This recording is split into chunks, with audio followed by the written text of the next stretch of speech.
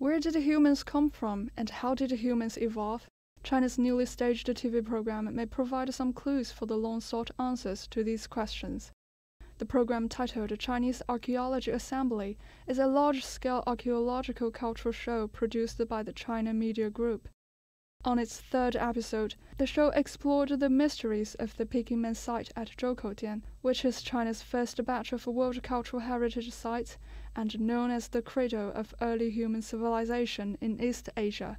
Peking Man is the Homo erectus that lived in the suburbs of Beijing about 700,000 years ago.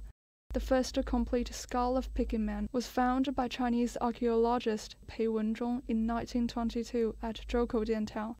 Ancient human fossils such as the skull and teeth of Peking Man, as well as the remains of ancient human lives, including stone tools, were unearthed in the area.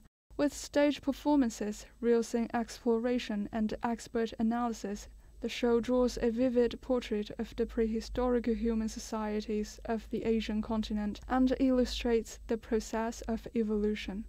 The show soon sparked a binge-viewing boom, racking up over 180 million views on TV and more than 3 billion views on the internet.